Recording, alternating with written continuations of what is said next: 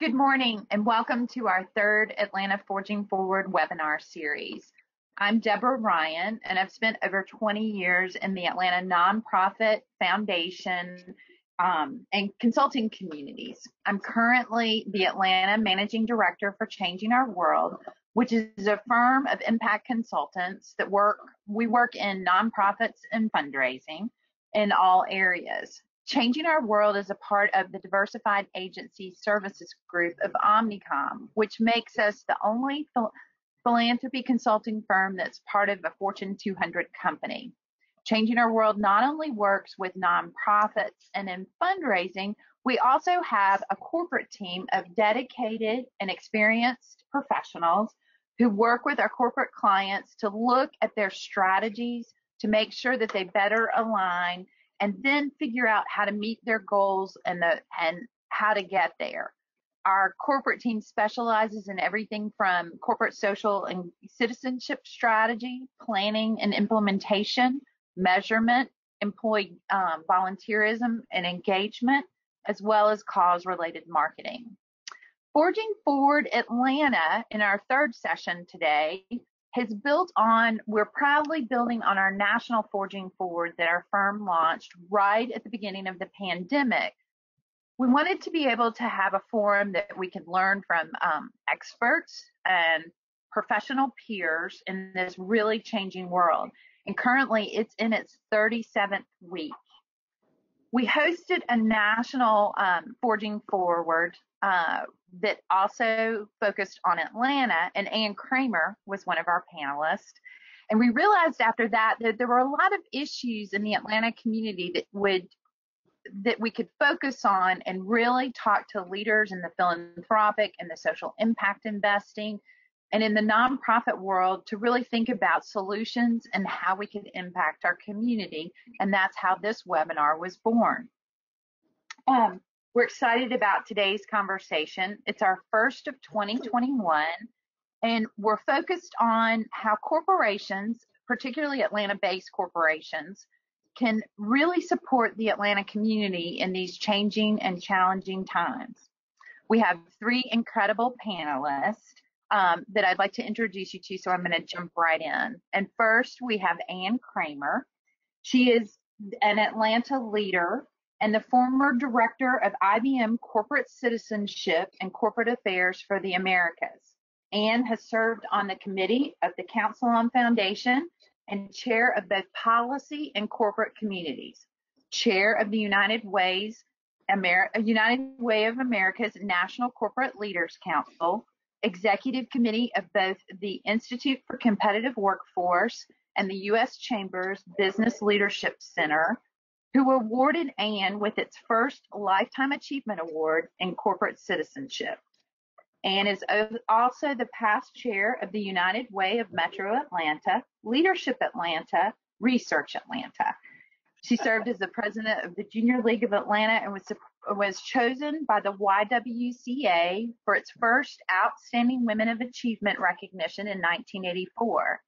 Anne also chaired the volunteer task force for the Atlanta Committee on Olympic Games. In 2020, Anne received the Atlanta Business Chronicle's first Corporate Social Responsibility Lifetime Achievement Award and Georgia Trend's Georgia Hall of Fame. And we just thank Anne for being a friend not only to Changing Our World, but to the Forging Forward Atlanta webinar, and appreciate you being here today. Thank you. Our second panelist, Bentina Terry, is the Senior Vice President for Metro Atlanta and Corporate Relations for Georgia Power, the largest subsidiary of the Southern Company. In this role, Bentina is responsible for the company's operations, sales, customer service, economic and community development, and external affairs activities for the 1.4 million customers across Metro Atlanta, as well as statewide responsibility for Georgia Power's work in underserved communities, people of color, the elderly, women, and LGBTQ. Bentina currently chairs the board of directors of the Atlanta Beltline Partnership and serves on the board of directors of the International Women's Forum Georgia, the Atlanta Police Foundation, Leadership Atlanta, the Grove Park Foundation, and Atlanta Beltline, Inc. She's on the campaign committee for the Woodruff Arts Center and the advisory council for Truist Atlanta Open. In 2021, she was named one of Atlanta Magazine's 500 most influential Atlantans and has been named one of Atlanta Business League's 100 most influential women for several consecutive years. Thank you, Bentina, for being with us today. Our third panelist, who you can't see up here, but he's pictured below on the slide, is Lain Shakespeare. He's the Senior Director of Corporate Citizenship at Mailchimp, a marketing platform for small businesses based in Atlanta. Prior to joining Mailchimp, Lain served as the Executive Director of the Wren's Nest House Museum in Atlanta's West End neighborhood. Lain joined Mailchimp in 2011 and oversaw the company's sponsorship program before starting their corporate citizenship initiative. His team invests more than $3 million in the Atlanta nonprofit community each year and manages Mailchimp's public affairs and sustainability work. Lain serves with Bentina on the board of directors of the Atlanta Beltline Partnership. And Lain, we're sad that we can't see you, but we're glad that you're here with us today. Thanks so much, Deborah. Good to see you all, each of you all. Great. So thank you. I want to first by saying thank you all, Lain, Bentina, and Ann, for taking time today to talk with us. And I figured we'd just go ahead and start with a brief overview of the corporate citizenship work. Ann, we want to start with you. Great. Oh, thank you, Deborah and Bentina and Lain. It's so much fun to be with you. It is a joy. Well, it's so odd that you asked this question because, as you know, I've retired from IBM. And so with my IBM work, which was global, focused a lot on the Americas, which is Canada, United States, and all the Latin American countries, that it's been a gift for me after those arc of 46 years of IBM to be back in Atlanta and working with so many companies about developing their own strategies for corporate social responsibility. And it's been fun for me, and especially working with an organization like Go Beyond Profit, which is encouraging all enterprises, businesses large and small, to be in relationship with their community and to realize that being in business is more than just a profit.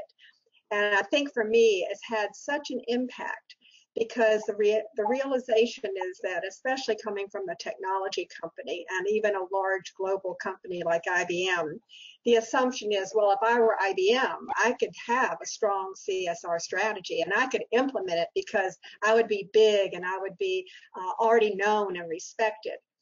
But the and for me, and what I've been doing the last 5 or 6 years, is working with companies, whether they are fast start high tech, or even some long-standing companies that had never really fully refined their strategy beyond maybe contributions and a little bit of philanthropy, to really talk about how they can be fully aligned as a company, a business, an enterprise in this community to be relevant and to be able to leverage their assets, whether it's their time, their talent, their treasure, their technology, in ways that really do improve community. So that has been my joy recently, is to help and be involved with companies to help them reassess where they are in their own corporate social responsibility strategic focus. I can't think of anyone better. Thank you, Ann. Bentina, if you'd give us an overview of Georgia Power. Sure. Good morning. And it is always a pleasure to serve on a panel with Ann Cramer. So I'm glad to be here with Ann. And then Lain Shakespeare, who I think just has the coolest name. I mean, I don't even think I've ever told him that. But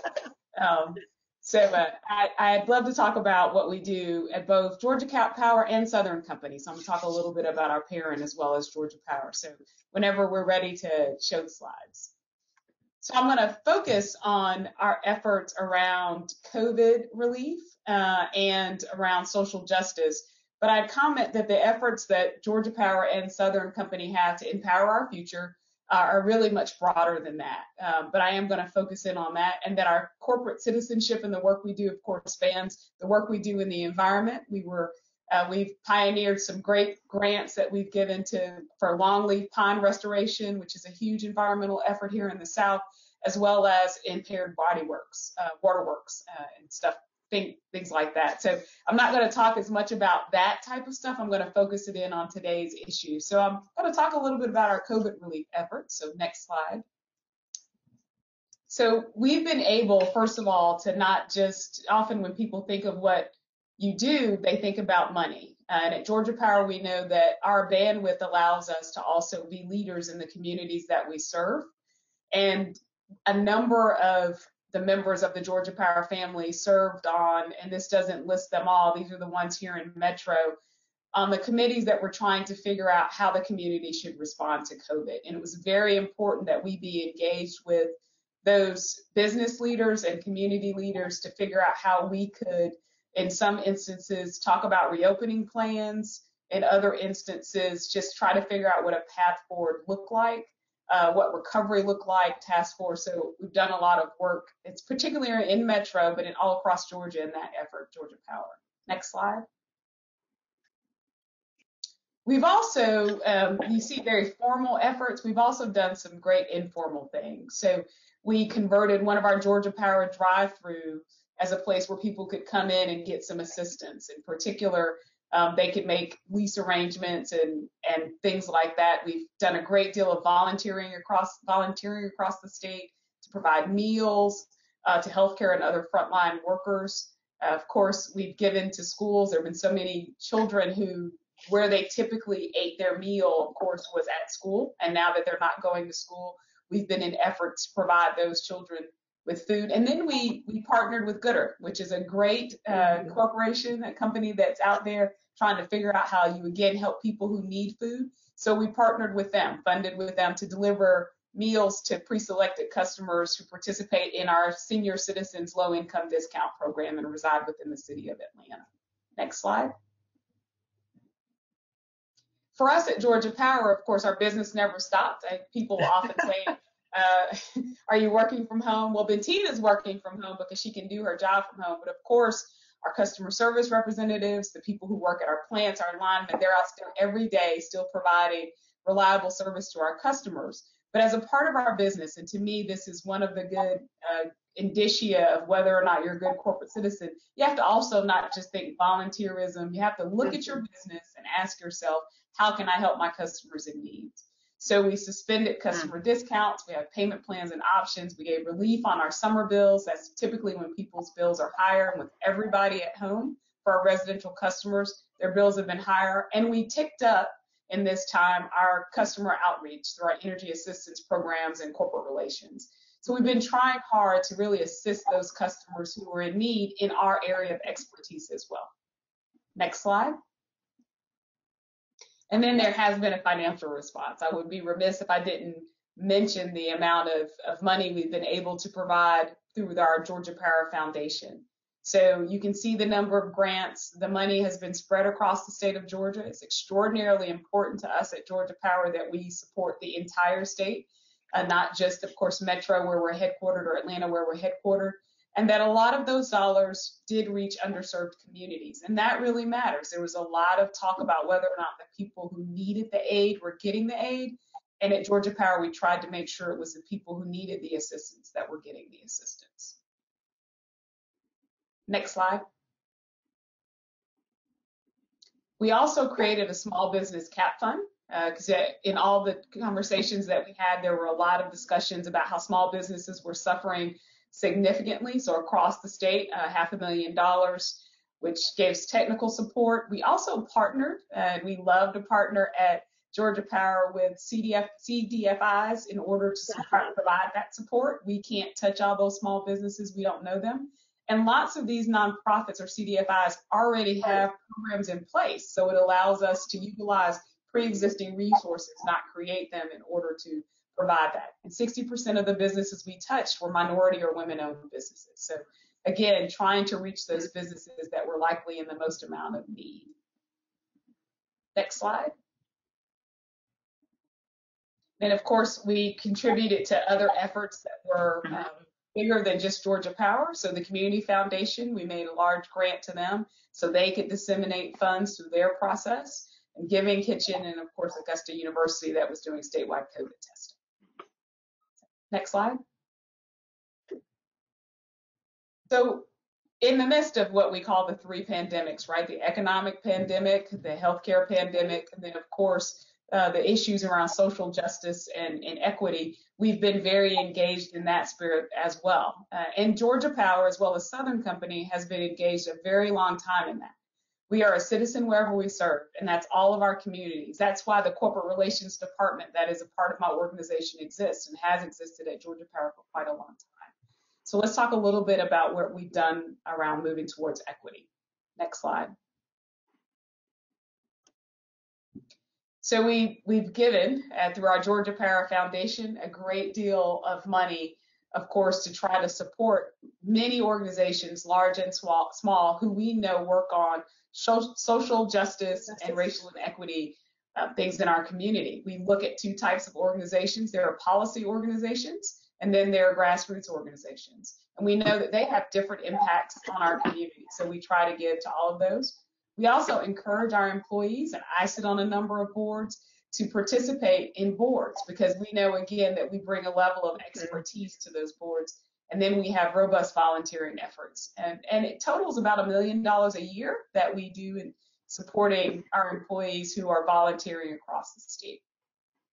Next slide. So in response to the more recent things this summer, we made a $200 million, and this is Southern Company, commitment to racial equity and social justice. We decided to target those efforts on education, criminal justice reform, and economic empowerment. Those are areas, in particular, education and economic empowerment, that is already in the Georgia Power and Southern Company wheelhouse. We're already very invested in those efforts and really felt like we could ramp that up. But the criminal justice area is an area that is new to us. It dovetails somewhat with economic empowerment because we want to focus on successful reentry back into society, and we want to focus on early criminalization. So how do we keep kids from entering the criminal justice system? Those are the two parts of the system we want to focus on. We want to focus on organizations that really will move the needle. So we want to maximize our impact and our influence, and we want to coordinate that with partners. This is a part of, or encompasses, our earlier announced initiative for $50 million for HBCUs in particular. So we'll continue that effort, and that is a part of our $200 million commitment. Also a part of that commitment, next slide please, is something we're really, really excited about. It's our partnership with Apple for Propel Center. And while it will be stationed at the HBCU AUC campus here in Atlanta, it is actually an effort for all HBCUs nationwide to be able to use Propel Center. And through the partnership with Apple, we know we'll have the technology to be able to serve those students across the nation. It's a phenomenal partnership with Apple. We're very, very excited about it. The virtual campus and curriculum will just add so much for those students who aren't able to experience it. And then, of course, the richness of the physical campus here in Atlanta at our own AU Center. So we're very excited about that effort as well. Next slide. So what we believe at Georgia Power and at Southern Company is that we must be the change. And so racism has no place in our company or in our communities, and we want to be a leader in asking other companies to stand with us against racism. And that ends my presentation. Thanks, Deborah. Oh, that's awesome. Thank you, Bentina, and thank you for sharing those. And next up, we have Lain. If you'd like to share, I know you've got some slides for us as well.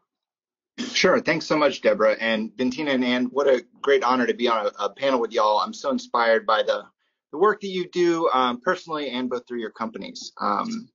So if you want to pull up this first slide, this is a graphic we made for Mailchimp in our new website called bigchangestartsmall.com, which is the culmination of 8 years of doing corporate citizenship work, primarily here in Atlanta. Our team has invested $12 million in small and medium-sized nonprofit organizations, with the vast majority of that going to Atlanta organizations. Mailchimp was started 20 years ago by Ben Chestnut, our CEO, and Dan Kurzius, our co-founder. And about 11 years into their tenure, they realized they needed some form of corporate citizenship. And I was just standing there, and so I was lucky to take the reins and help them define what community meant for Mailchimp. Previously, I'd worked, as Deborah mentioned, I'd worked at a nonprofit house museum, a struggling organization with about $250,000 budget.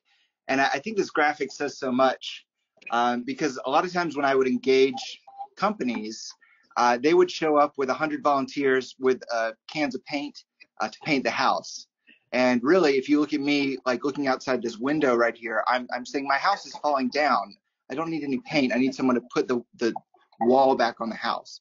And I've taken that with me at Mailchimp as we define what community is, and as we show up for the small and medium-sized organizations that are often characterized as high risk or low ROI, or maybe the volunteer program of the company doesn't always match up with the needs of the organization.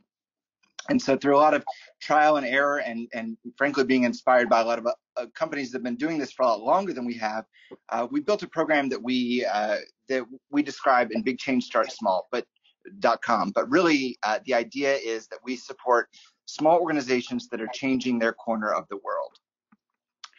If you go to the next slide, we had a strategy all year long of these past 8 years, and we were doing really well on that strategy.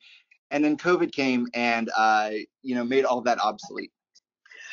Our company was also scaling. So, unlike Georgia Power, we haven't been around for that long. And 3 years ago, we didn't have offices outside of Atlanta. And now we have offices in Santa Monica, in Oakland, in Vancouver, New York, and London. And so our work needs to scale beyond Atlanta while still solving for impact. And I want to share this campaign that we did in March of last year, because it reminded me of the Forging Forward series, which has been online, I think, since March of last year. South by Southwest was one of the first big conferences and big events to get canceled. And, it was leaving a lot of people really out on their own, but especially the short filmmakers.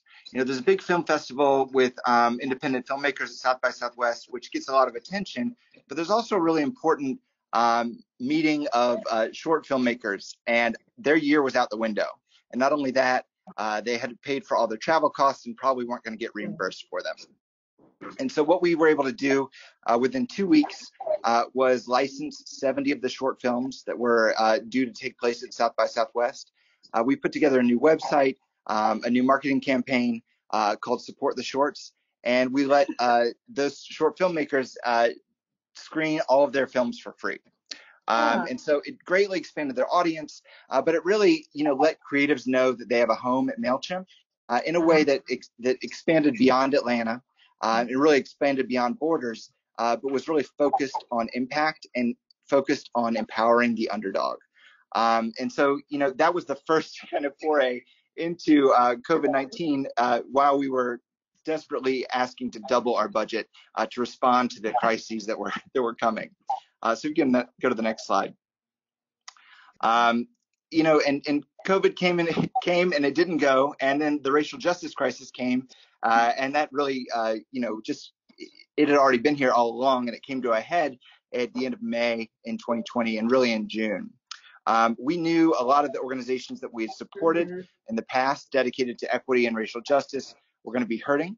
And so, organizations like the Partnership for Southern Equity, the Village Market, and the Atlanta Wealth Building Institute initiative were really important for us to give multi-year grants to, particularly because they weren't getting the kind of attention that other more maybe retail or consumer-oriented nonprofits might get. But at the same time, the racial justice crisis really inspired us to have our employees start giving for the first time. And so we were able to contribute through employee donations $230,000 to initiatives like Black Lives Matter, the Equal Justice Initiative, the Loveland Foundation, the Museum of Contemporary African Diaspora Arts, Southerners on New Ground, and the Oakland African American Chamber of Commerce, really to display that the racial justice crisis is not just about the Black experience with the judicial system. It's about Black business. It's about Black art. It's about it's an entire encompassing of what it means to be a Black person in the United States in this moment in time. And so we wanted our equity work, our racial justice work to reflect that totality rather than focusing just on the racial justice piece. And then, the pandemic really, if you go to the next slide, the pandemic really affected voting lines in Georgia in June. And, Georgia voters felt like underdogs going into the general election in November. Most of the polling places were staffed by people who were over 70, who were most at risk for procuring COVID. And so we inspired 56 of our employees to sign up as poll workers, which represents about 5% of our company signed up to become poll workers in Georgia.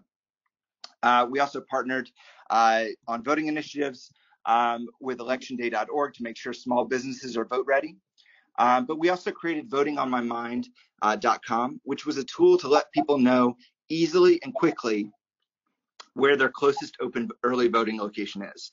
There are a lot of these tools available online, and you can go to the Secretary of State's website and you can cross-reference all their information and find the right location and hope that it might be open and that you did all the steps right. Or you can go to a site like votingonmymind.com, which makes all that really easy, which is what Mailchimp does in the first place. We take enterprise technology and democratize it for small business so that it's really easy. So, Georgia voters, instead of taking all this time to maybe find the right early voting location, could all of a sudden find that information and have directions within about 15 seconds.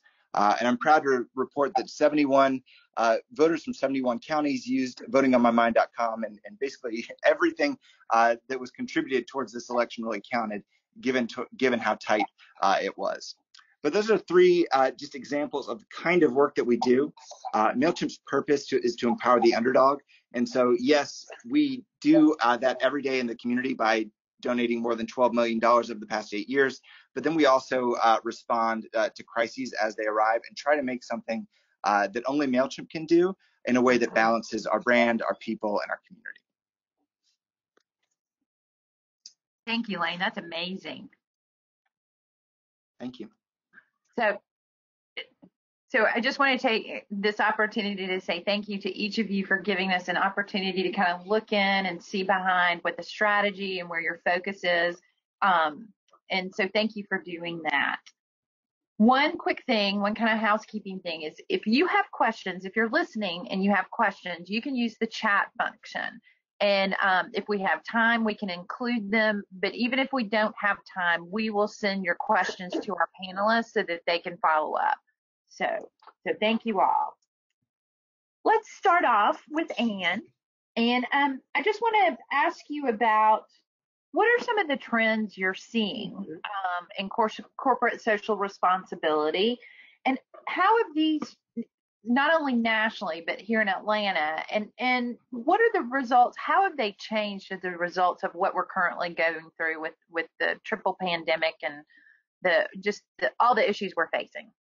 Well, it's so amazing. I want to congratulate you, Deborah, for picking Georgia Power and Mailchimp, because they are exhibit A and A+, of not only trends, but I think the way companies not only should, but are responding to these what are unusual times. So congratulations, and I hope that everyone who's tuning in realizes what a gift you have in hearing the story of Georgia Power and Mailchimp. And ironically, those are two very different companies. One is a heritage company for which we, quote, don't have a choice. We've got our lights on, thank you very much, Georgia Power. And Mailchimp, although 20, is still a young company in terms of corporate social responsibility. And yet what you have heard exhibit that both must be, if you're going to be successful, nimble, flexible, innovative, responsive, relational, and in fact, using what I love to say, and I'm going to give a quick sort of a definition of sort of corporate social responsibility, but then and the trends we're seeing for 20 and 21 as what has come out of COVID, i.e. in the racial and social justice issues, and obviously the economic concerns. And so if you think about corporate social responsibility, so many people, and you've referenced it with Bentina and Lain, have talked about it in terms of tradition, of philanthropy, and both, of course, are philanthropists. And yet, when I look at corporate social responsibility, or what's now called ESG, environmental, societal, and governance, it really does reflect the whole of a business, because you heard Bentina and Lain were giving to businesses. Those are for-profit entities. It's not, quote, just giving to nonprofits. It's building up a community. So when you think about corporate social responsibility or ESG, it really is a company that is existing to serve its clients, yes, and to build up its communities, because the duh is, if you don't have healthy communities, you don't have healthy clients. So we can all say, is that greedy? I don't know. Is it smart? Yes. So as a company, you really have to think about what your basic values are. Who are you? Your foundational beliefs. And then begin to think about your governance, legal, ethical, moral. And I'll tell you, just today we heard on WADE, my favorite NPR station, that companies like Coca-Cola are thinking about their legal and ethical commitments as they've made investments in either PACs and or political candidates that may have done some things illegal, and they're really checking it because transparency is number one. No one can hide. And so as you think about it, that governance component is a critical success factor for companies, but it's also a part of how they are corporately in terms of being responsible to the society. The second thing is we heard a lot about DEI as people, diversity, equity, inclusion. But it's really about how we treat anybody, how we treat our employees, how we treat our vendors, how we treat our contractors, how we treat our community. It's the people indicator, which is critical today. Everybody now has a DEI specialist, but it's so much more, because you heard from both Bentina and Lain about their commitment to the environment, whether it is in reducing the carbon neutrality or your carbon footprint or the creation care or leaving the world better. I always love to hear Georgia Power talk about all of its forestry. Who knew? The greening of a company. And I know that that's critical for Mailchimp as well. So if you talk about governance, people, the environment, the most important, I always say, is that promise finger is how you treat your clients. We've heard so many organizations that have, whether it's their supply chain and or their clients, by quote, ripping them off, it'll quote, undo your company. So delivering on your promise is a very important part of your corporate social responsibility, and supporting the businesses with whom you get to partner. And of course, the pinky, I always love the pinky. We say, that's your philanthropy, the making a difference finger. And in that finger, it's really the grip. If you don't have your little finger, you can't hold on to that which is valuable.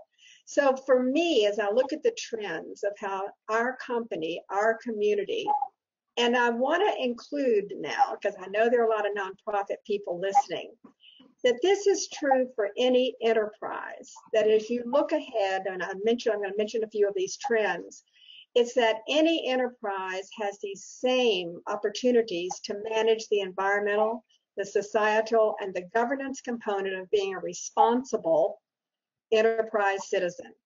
Because the only difference is a tax code. You can be a for-profit, not-for-profit, or public enterprise, and the difference, you still have to deliver on your promise. So as we think about that in terms of trends, I'm going to quickly think through them. Is first of all, is searching for the truth. Companies now realize you cannot hide. They're in a global environment. If you have a web page and you think you're a little soul person enterprise, you're global. And people are going to find you out, good, bad, and ugly. So the facts, truth telling are critical components. The second is, of course, the environmental thing about carbon neutrality, leaving the world better than we think, supporting the sustainability goals of community, the creation care is very important. Likewise, this is where I laugh. Yay, Mailchimp, Lain. We love the millennials, that they have, in fact, made us stand with our employees and to understand not just loyalty, but delivering on their promise to their company. We have to treat each other with respect and really understand what that means. And I think when we've seen through COVID, it's an amazing response of how we want to care with, and now we worry that our poor employees are there with their children and their families and having to work 24 hours a day. It's a very difficult thing, but companies know, because in a minute, I'm going to talk about some CEO concerns, and that is top talent, because they're losing folks and want to be able to keep them. And of course, for us, it's giving global is on the rise. They must be responsive to the community, looking for the next big thing. We've gone from, as you know, in corporate social responsibility, from being a good paternalistic contributor to now being an engaged, aligned, leveraging your resources across the enterprise. And what I've loved about looking at what Bentina showed was how you give is serving on community boards, giving your expertise. With Lain is the pro bono. I love the when you think about the shorts that they got to use their access at Mailchimp to show their programs, and how we can really think about a corporate community, not just plucking out $100 or having a fancy website that says that we are doing good work. It's a relevance across the enterprise about how a company is, how it works, how it relates to a community every single day. And I think that the thing that's been fun for me is to watch these kind of flips. The flip of Indeed, virtual volunteering is now a cool thing. Indeed, supporting businesses as well as nonprofits is a cool thing. And especially supporting your employees is a really cool thing, because retention is a lot more effective than having to recruit new folks. So as we look at the trends that we're seeing, it has been really amazing to me, and because you have two best examples, is how companies have provided resilient responses to the issues. And I'm going to leave with that kind of response, is that in many companies, we couldn't say things like race relations, in the structural racism, and now we're all having this conversation and recognizing where and how do we play our part. And so for me, I feel very proud for those companies that are not quite there. It's what lesson will they learn and how willing they will be to speak out. Because the last thing is that in a community like Atlanta, it's been the corporate community that has stepped up, spoken out, and been the leader courageously on many issues that others wouldn't speak up and speak out on. So I feel quite proud, frankly, of our corporate community, because they have been courageous and bold in spite of, as each Lain and Bentina talked about, our three major pandemics. And of course, I always add education as the fourth when you talk about what we've been living through. So it comes with pride and gratitude to our corporate leaders. I think that's very well put. And thank you. I completely agree with you about having Georgia Power and Mailchimp, and really and looking behind the curtains and seeing how two committed businesses are doing so much in our community. So thank you, Anne. Bentina, we're facing some of the most complex challenges in recent history, and you talked about the commitment to racial justice and Southern Company and Georgia Power's really the commitment. How do you balance? Georgia Power has been, I know from my nonprofit days, what a strong supporter Georgia Power was of the organizations I worked for. So how do you balance those Atlanta nonprofits that get the money, that depend on you, that you've been strong supporters, with these new issues? And I love the way that you talked about the policy and the grassroots organizations. So talk a little bit about the strategy, or just the thinking behind that. Yeah, so it's something we're still learning to balance, right? So we don't want to turn our backs on the many nonprofits we've given to, but I just said we're entering a new area, right? We've never really given a lot to the criminal justice. We've given some, but to the criminal justice area, and in taking that on as a new focus area for us, that will mean we'll have to change or shuffle what we've done with dollars, because unfortunately what we don't see is the pot of dollars growing exponentially, right? They're going to grow a little bit, we hope, but they're not going to grow exponentially. So we've got to learn to balance that. But one of the things that we've been starting to say to our nonprofit partners, no matter what they're doing, is you need to be thinking about racial equity in your work. So we recently met with a nonprofit. Their mission has nothing to do with racial equity. We don't want them to change their mission, but they're coming up with a new program that's going to help train people to work in a certain industry. Well, are you working to figure out how to train folks in a way that shows you understand systemic racism? Are you working with folks perhaps who have criminal records to figure out how you can get them reemployed? Are you looking at people in disadvantaged communities to figure out how you can get them employed? So we're also asking them questions that we haven't asked before, we probably should ask. What does your board composition look like?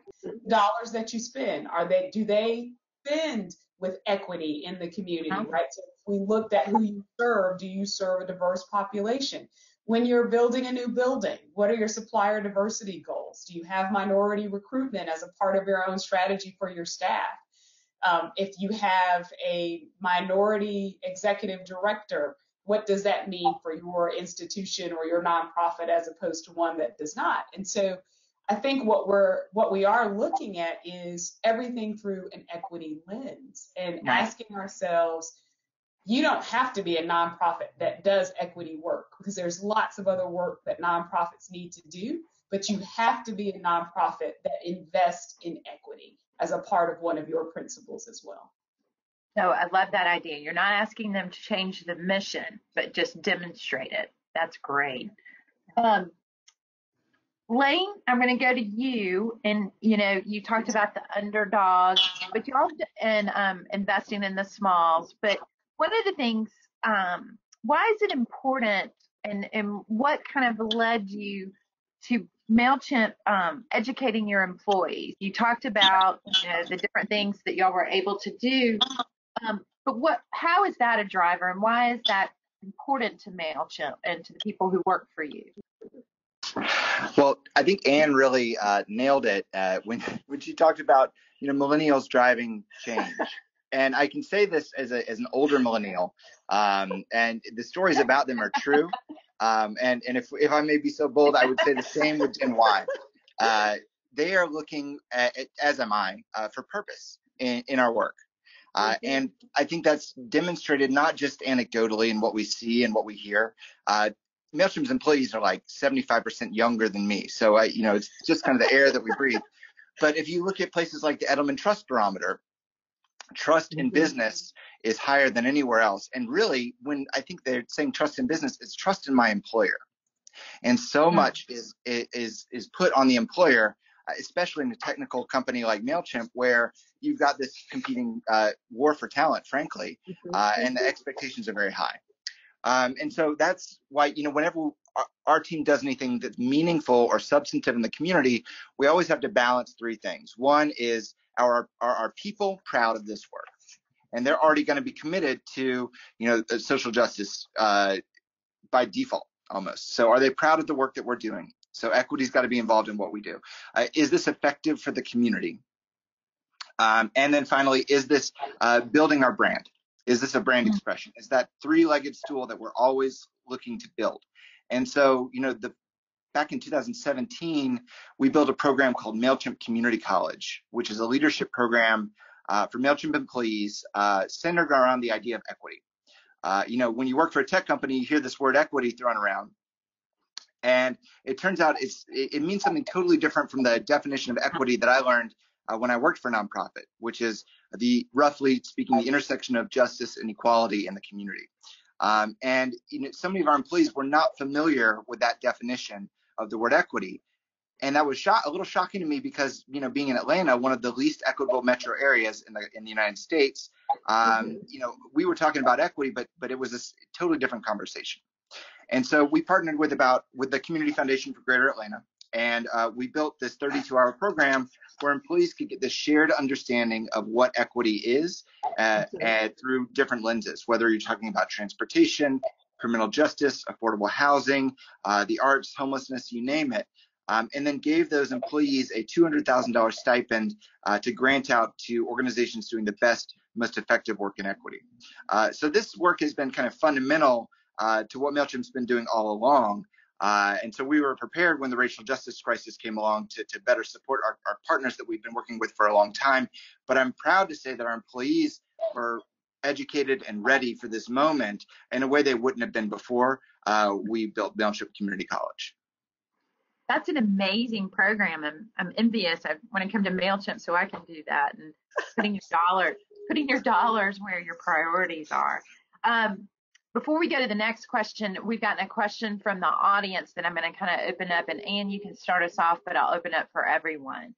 How do we get businesses actively involved in addressing community issues, especially equality, equity, workforce, and education? So what's that? How do we get that? How do we encourage them? I'm going to be an unabashed cheerleader for some of the organizations in our community that are doing just this. And one is our Metro Chamber, for instance. Let's just take that one. And having taken a huge lead and leap, frankly, relative to having their CEOs all involved in things such as when we did the hate crimes bill last year, or other issues like the religious right on especially concerns about LGBTQ population. So to me, as well as now, the Chamber is working with all the companies to help define what talent requirements you have. How do we better interface with preparers, the local colleges, the urban leagues, all of the different organizations. But to me, if I am a company, I need to be at the table. And one way is to be at the table. The and is not only at the large table, i.e. like a chamber, and that's true, you saw from Bentina's map where she has folks on the boards of all the chambers, and I would say I support all of them as a business. Because the and is then you find out where there are other organizations, i.e. nonprofits or businesses like I am on the Russell Center for Innovation and Entrepreneurship, which is growing Black businesses, that you can then be a part of that community. So you have to be at the table first. That's first step. Begin to listen and learn where you can share your assets, called the resources of your company, in ways that can be a part of the race issues, the DEI issues, and I love how Bentina describes equity. How does that lens look across all the aspects of your company, that all 5 fingers, to be able to demonstrate it? But first is you have to get to the table to listen and learn where, and back to sort of you, Lain, is listen with your employees, is they will tell you not only what they think, but how you can be a better engaged citizen as a company. That's great. Bentina, how do you think we can get more businesses actively involved in addressing these issues? So I'd say kind of, I think Anne was alluding to this too. It's great that Lain and I are here to get to talk about Mailchimp and Georgia Power, but the Atlanta community is full of companies that are doing many great things that we hear absolutely nothing about. Right. And it's oftentimes in their particular wheelhouse or however they can do it. So I do want to shake a little bit of a myth or underlying assumption in that question that there aren't a lot of corporations doing some great things. It's just that corporations talk about them in varying degrees. Large corporations do tend to talk about it more because they have PR departments that, that help them talk about it. And if you're a public corporation, and not only do you do it because it's the right thing, but you've also got the ESG shareholder movement. And so, but there are lots of corporations doing lots of great things. I would say if you're in a company and you don't see what you'd like to see in that company, so let's say it that way, one of the things that you can do is try, like Anne say, attach them to the chamber, where there are lots of opportunities for them to interact and learn more about other companies who are doing great things. But the other thing, find little things that other companies are doing and be able to suggest those little things. Because for some companies, it's just about taking that first step. They may have some idea that it's going to pull their employees away from doing their business and be concerned about that. But if they can have a role model, someone else that they can see doing it who is like them, then oftentimes it gives them kind of the sea legs to be able to try it themselves. But there are lots of role models and examples out there. I think that's a great point, Bentina. Thank you. And Lain, just your opinion on getting businesses more actively involved. I think these are all great points that Anne and Bentina made. And the only thing I would add is, if you're having a hard time persuading your company to get involved, maybe tie it to recruiting. More than half of our employees, our new employees, mention our corporate citizenship work as a reason they join Mailchimp. And then once they get there, one of the highest performing engagement scores we receive is, are you proud to work for Mailchimp? Nice. And most of those folks reference unaided our corporate citizenship work and our work in the community. The reason I'm proud to work at Mailchimp is because. And so not only is it the right thing to do, and not only is it a beneficial thing to do, but it's going to help you get folks in the door, the right folks in the door, and then help you keep them as well. And so I point to it as a competitive advantage for firms like ours when we're looking at ones that don't have it, or maybe even, Bentina, the ones that are doing so, but doing so quietly. Because I don't think that I think that folks could be a little louder about this in this particular moment, about the good work that they're doing, whether that is for the benefit of the community or for the benefit of themselves. But I think now's the time to speak up. Great point. Thank you. So now we've got a very interested audience today. And Bentina, I'll start this question with you. What advice would you give to a newer startup, smaller nonprofit? How can they make themselves attractive to a corporate funder like Georgia Power? So you do have to build that bit of a reputation, and I know that's like little chicken and the egg, right? But of doing the work, right? I think that's the most important thing. Have a mission that is clearly articulated, and make sure that you are very comfortable with partnerships, especially as a new nonprofit. I think that part of what we worry about a little bit, and I know Anne has seen this through her career a lot, is this: everybody starts a nonprofit because something's important to them, but there are 20 other nonprofits that do the exact same thing. And I can't give to all 21 of you. And so it really is about figuring out a lane where there's work that needs to be done, clearly articulating that, and then showing that you can do that work. Perfect. Thank you for that. So how do you, with your corporate foundation, Bentina, and how you give, how do you get other corporate foundations, or how do you communicate with corporate foundations? And do you work together, and do you pick up the phone and go, hey, Coke, are you going to invest in this? I mean, just give us a sense of how, if corporate foundations work together, and, the kind of impact you could have, or if there are reasons you don't. Just curious. No, we talk. I mean, we make independent decisions, right? Right. And all of us have boards that typically make those decisions. So your corporate foundation exec mostly is making a recommendation to their board about whether or not that's something that should be funded. But we do talk to each other to try to understand different perspectives. Did they hear the same thing? Do they understand the same thing? Sometimes they've got a record with a particular organization that you don't have. So you want to know what their experience has been like with that particular nonprofit, or the lens through which they're seeing those efforts. So we do talk, and we do encourage you, and we understand. You'll talk to a nonprofit and they'll say, I know if you give, XYZ will be more likely to give. Right. And so there are times where you want to be the first mover. You say, we're going to do this, and then you may help that nonprofit, if it's something you feel very strongly about, get in front of other foundations to bring more money. And so we work well together. It's it's an awesome community. Mike Anderson actually is the senior vice president for the Georgia Power and Southern Company Foundations. And I get to talk a lot and work a lot with Mike and the other foundations that we have in Atlanta.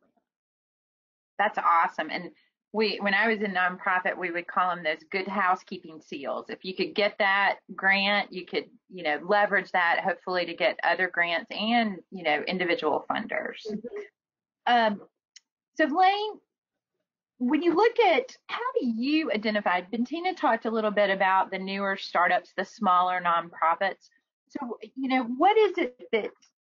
what are your recommendations for those types of organizations on how to potentially get funding with a company like Mailchimp?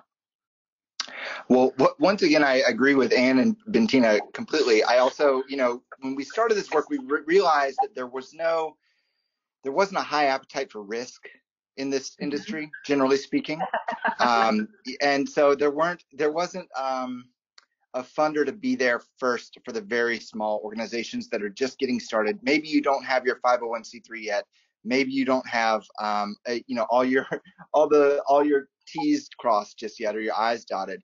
But maybe you've got a combination of I don't know, let's call it excellence, momentum, and marketing ability. Maybe Mailchimp is a company that you would want to approach for that. We're never going to be an organization's biggest funder. At least we don't want to be that, but we would love to be the first one. And I say that saying that we say no to most of the requests we receive. And I agree with Ann, and Bentina, find your lane that is unique. So for instance, if you are trying to start a new theater, maybe I would try to dissuade you from doing that at this moment in time.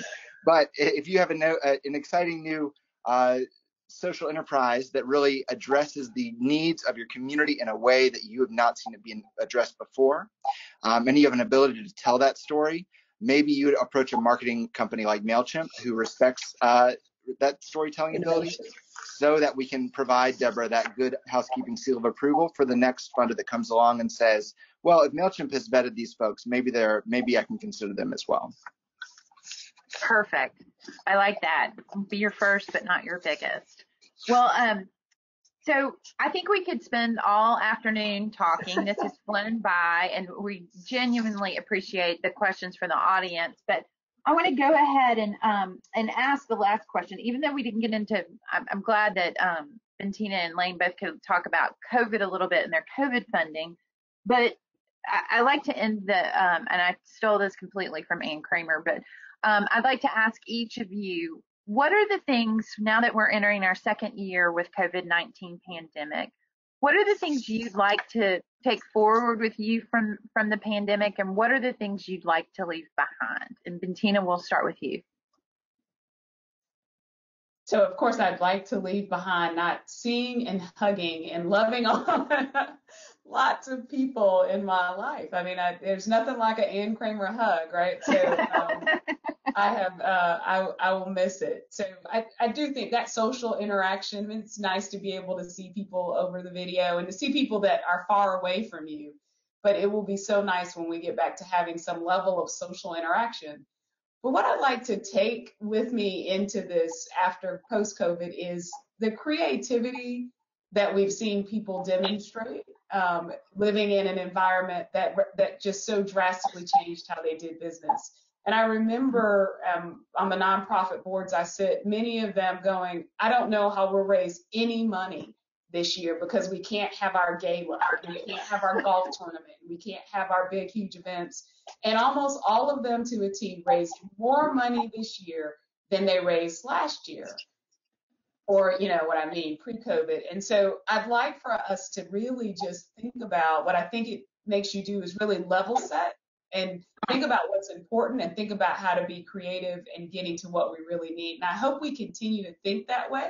I'm not saying that we should never have any galas ever again, but I think we need to reconsider the models we've been using to raise funds and ask ourselves, are they the most efficient and effective ways to reach people and to raise money?